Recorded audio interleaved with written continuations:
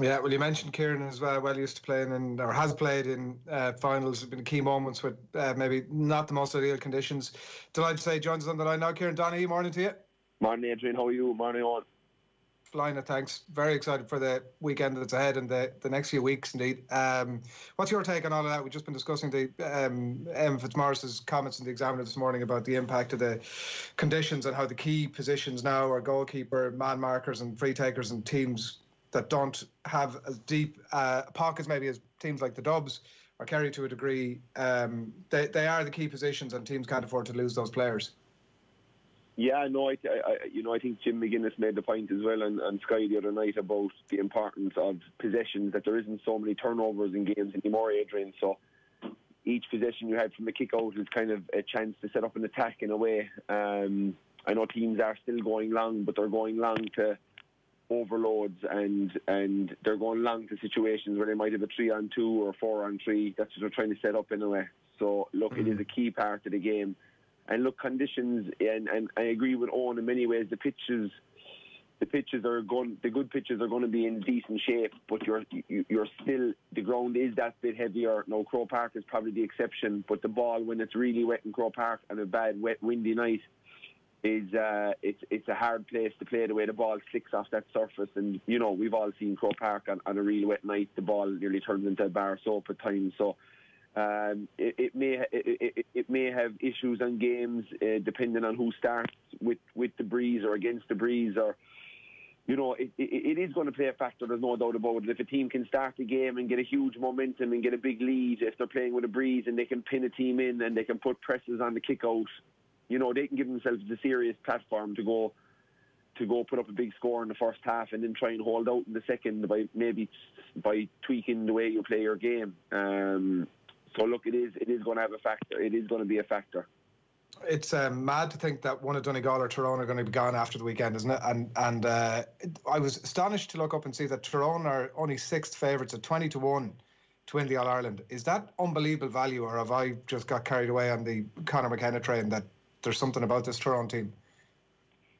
No, there is something about them. I think that might be a bit big on prices, but it is where they are, really. I think McShane, when he does come back in next year, and if they can keep McKenna going well, and if they can bring through young Darragh Canavan onto the team, Peter Hart is always going to do his thing, and so is Matty Donnelly. So they, and you've Niall Sludden, who started and got taken off at half time in the game, the last game, which would be a bit of a worry, but is on his day. A handful coming off the centre forward line. You Conor Myler as well. So they have the forwards.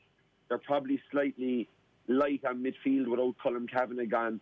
Hampsey and Burns are good at what they do, but they're not your out-and-out midfielder that's going to take the game. Frank Burns can do a bit of everything. He's a good baller. He goes back and helps. I think both of them are actually playing the Colm Cavan mould, himself and Hampsey. I know Hampsey might be out now for the weekend, but they've big Ben McDonald as well to come in, and he's a big handful as well, big, strong and athletic player.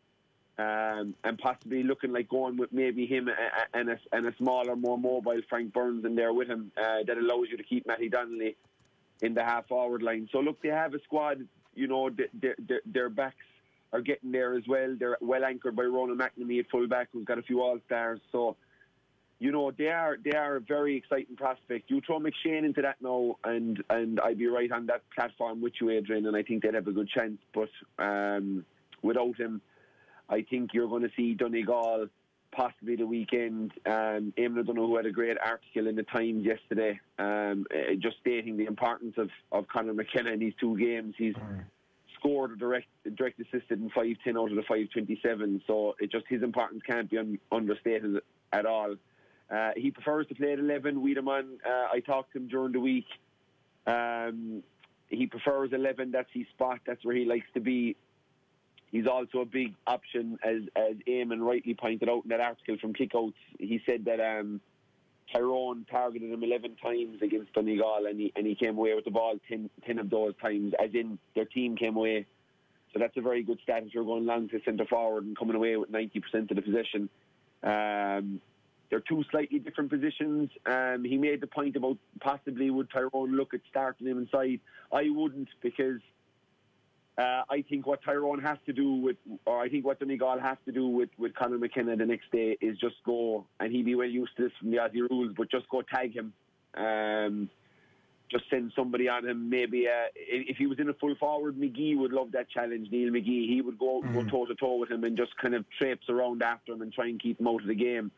Another guy they have is Steve McMenamin. He's sticky, he's strong. He doesn't mind getting in people's face. He'll try and bring that side. He's unselfish enough to sacrifice his own game, as he knows how important that key matchup is.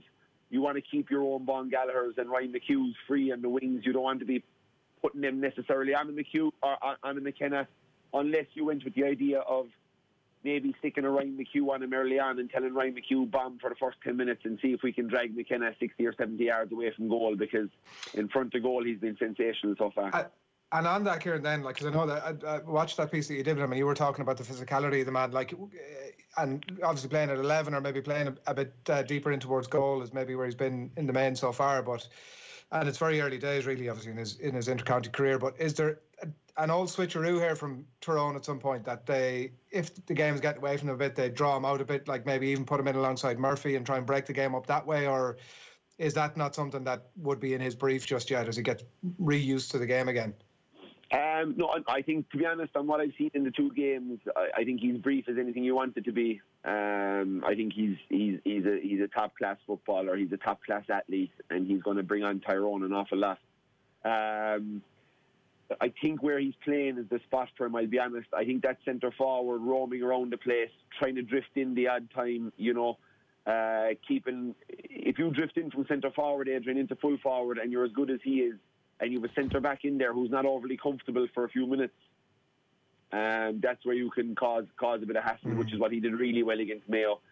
But his passing, his assists off of marks, off of kick passes is really good. So I think if it's his favourite position and he's only playing the game a few weeks since he came back, I just think you leave him at 11. You don't try and trick around with him too much going into a big knockout game. You put him out to the middle of the field, or you throw him full forward, and the first 15 or 20 minutes don't go well, you're giving his man momentum, you're giving the opposition momentum, you bring him back to centre forward and trying to recover, and it doesn't work for him.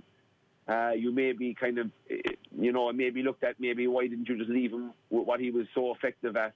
But look, Mickey Hart will know well, Adrian, that this is not going to be Mayo and Castlebar in a league game, and they know it's not going to be, it's going to be different gravy on Sunday afternoon, and they'll be coming for Conor McKenna because they have to, and he'll have to get used to the White Heated Championship, being targeted, being verbally targeted, and to hold his head, because a straight red here or something silly for any player could cost them their season. So it's he's going to get seriously targeted, and that's going to be something that I presume he'll be used to all that. I know the Aussies are desperate trash talkers. They're unbelievable at it, and they'll go all day at it. I noticed that the first time I played against them in 2006. Their verbal game is very strong. So he would have got a lot of that, and he made it right to the top of the game over there.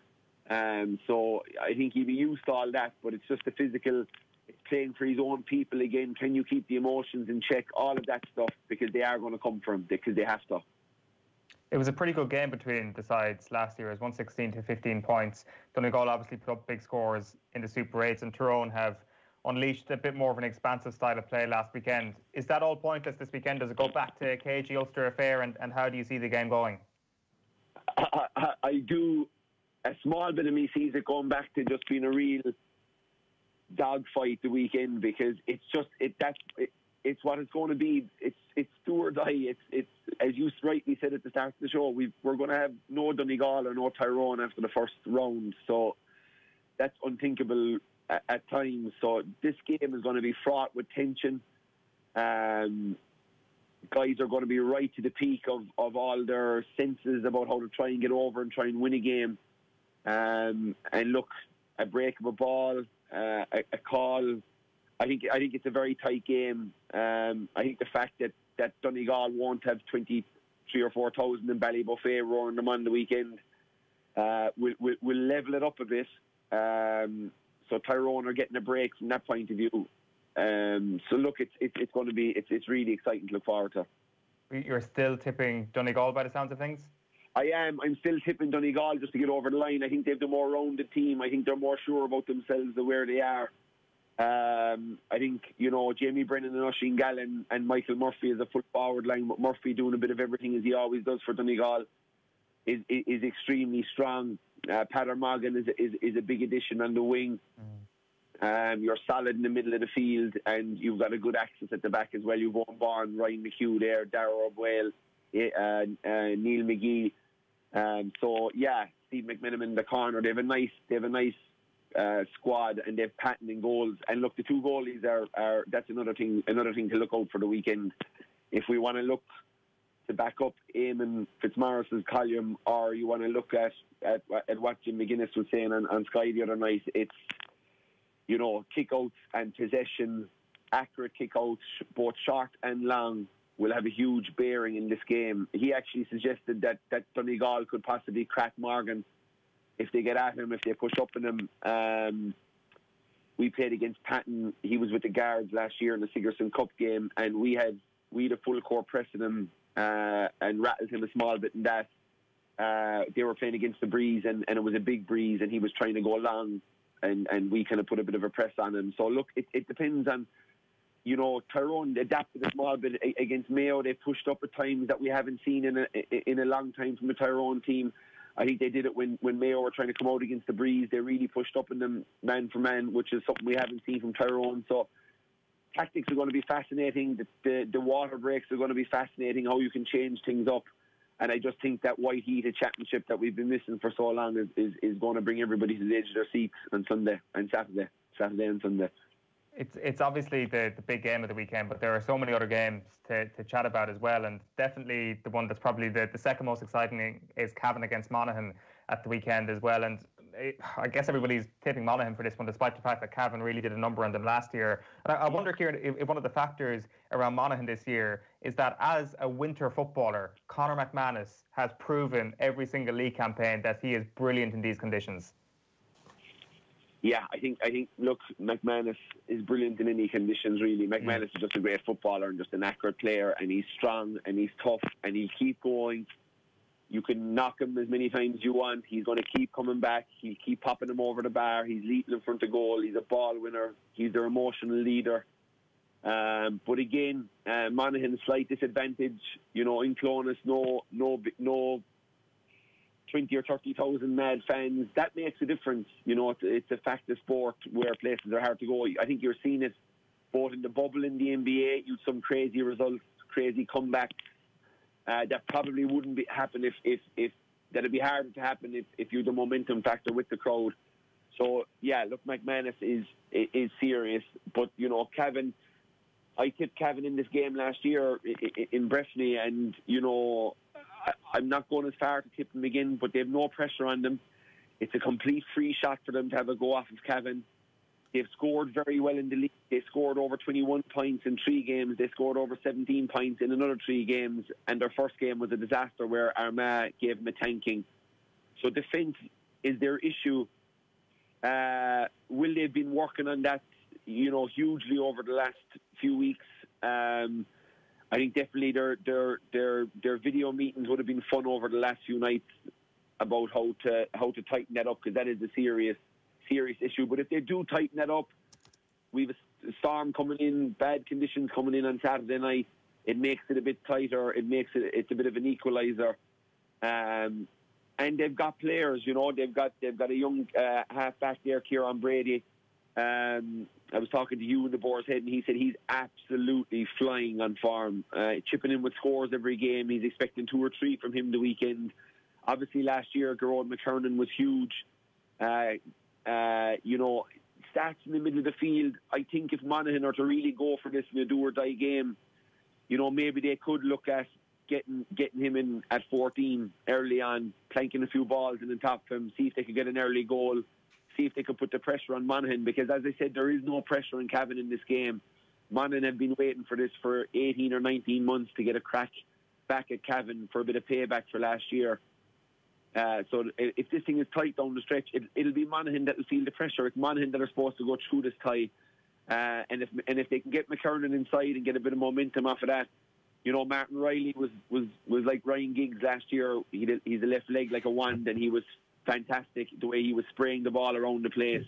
Has lost a small bit of his pace that he had when he was a youngster, but like his passing ability and the outside of the left boot. Obviously, McVitie is a big loss. I think he's out in Australia. But the young guy from Crosserlock, James Smith, he was really good in the replay and the Cavan county final. So he's one for the future, and he's one that will have to kind of have a big game and announce himself on the big stage on Saturday. But it's going to be tense. It's going to be tight. We've got some great players on show. And yeah, looking forward to getting stuck into it with Peter and Jim McGuinness on Saturday morning and seeing where we're going with it. Yeah, I know you're saying you're not tipping Cavan, but it all sounds like that's exactly what you're doing. I'm kind of. It's either going to be that tight game where Cavan have a chance, or it's going to be Monaghan with posters of Cavan players on their wall for the last 18 months, and they just can't wait to get a hold of them. And Monaghan could win by 8 or 9. So look, Cavan got relegated; they'll be a bit down in the dumps, but that's why that puts it back to the league and where they are next year. Absolutely has no bearings come 1:15 on Saturday. That ball is going to be thrown in, and you've two local rivals that are going to go toe to toe, and if Cavan can stick in there for long enough, they may have a sneaky chance.